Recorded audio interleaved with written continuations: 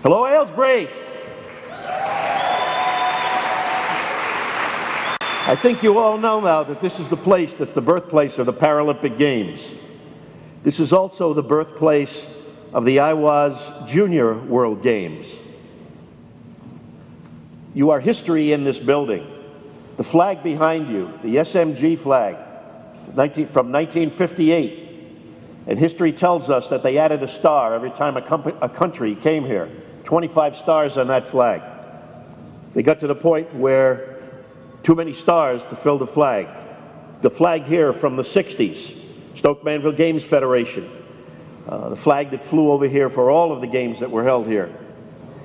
This is also the gym or the gymnasium where I first saw Sir Philip Craven, president of the International Paralympic Committee, play basketball. And you can imagine, those of you who met him, he was a very aggressive, one word for it, basketball player in here.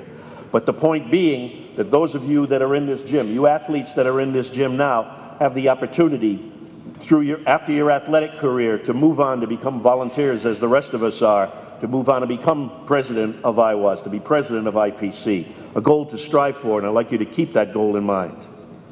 But let me say, on behalf of the International Wheelchair and Amputee Sports Federation member nations and its executive board, it gives me great pleasure to welcome you to the 10th IWAS World Junior Games.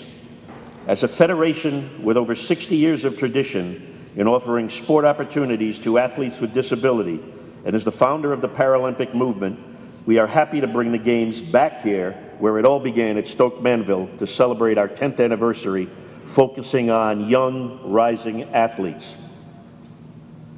In 2004, an IWAS team of headquarters staff and volunteers under the leadership of Maura Strange, who you will see in a few moments as our CEO at the time, organized the first IWAS Junior World Games here. 10 years later, we returned to the nest, to the home base, to again bring the Games. These Games, as you heard, will bring together over 320 athletes with a total delegation of 480 people, 31 nations from around the world, and all of you athletes I know are itching to display your talents.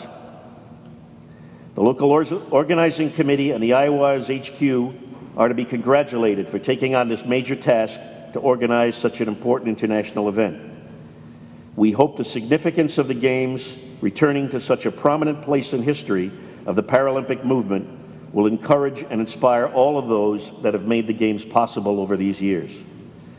There are many individuals to thank, but let me identify a couple that come to mind.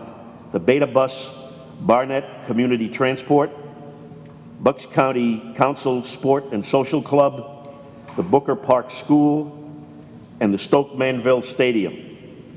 And especially, I'd like to thank all of the volunteers, both here and with the teams, because those individuals represent the lifeblood of what keeps this movement on its way. Now to the athletes, the important reason that we are here. Those of you that were at these Games before will understand what's coming next. For all of those who compete here over the next 4 days, we wish you best of luck in your competition and charge you with accomplishing at least 3 things while you're here. First, you should focus on your competition to do your personal best. And whether you do your personal best or not, you should learn at least one new thing that helps you for the next competition. Number 2, you should accomplish one act of sportsmanship for a fellow competitor.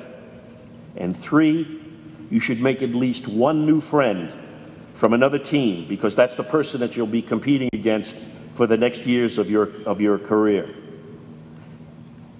We look forward to seeing from all of you the IWAS values of sportsmanship, unity, friendship, and respect that will come to life this week.